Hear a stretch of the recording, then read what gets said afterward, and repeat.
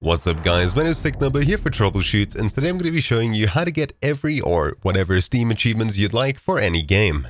This is quite a well-known method, but if you're unaware of it, this is a very simple crash course that'll probably be about 2 minutes. Head to the first link down in the description below, which is github/gib/Steam Achievement Manager. Go ahead and hit releases, and then where the latest release tag is, make sure to click the .zip. Once it's done downloading, open it with the zip browser of your choice. I'll create a new folder on my desktop called SAM, which stands for Steam Achievement Manager. Select everything and drag and drop it out into the folder of your choice.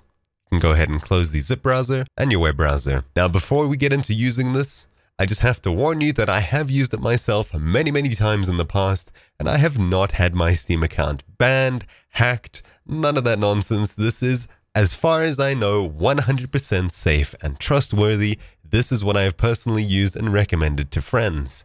Go ahead and simply open up sampicker.exe, and you should see that it populates with all of the Steam games that are listed on your computer that are currently installed, and the free ones that you've played before as far as I know. So let's go ahead and get ourselves some more achievements for Counter-Strike Global Offensive.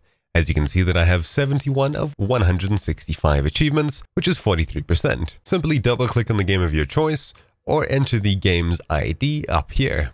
You get that by going to the Steam store, locating the game, and then copying the numbers right here where it says store.steampower.com/app/numbers. Paste those numbers up here and hit add a game. Of course, I don't own this game, so that's how you do it for free-to-play games and games alike. I'm going to go ahead and double-click on Counter-Strike Global Offensive, and you'll notice that I've now gone green, meaning that I'm now playing a game. And if I pull up the friends list, you can see that I am currently in-game in Counter-Strike Global Offensive. So let's go ahead and select some achievements. Let's give ourselves this one. Hit the checkbox next to it, and hit commit changes in the top right. You'll notice a Steam achievement pop up, and you'll see that if we go away and back to this, we have 72 achievements instead of 71.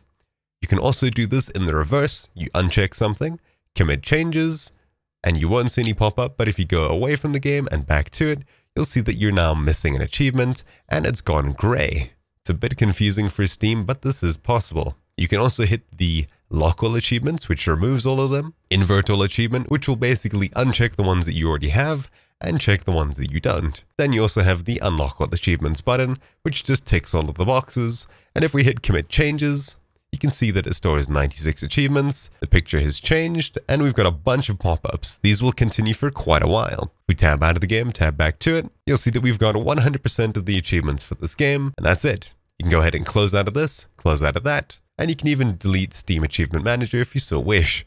That's that. You now have the achievements. Thank you guys for watching. My name's been Technobo here for Troubleshoots, and I'll see you guys next time. Ciao.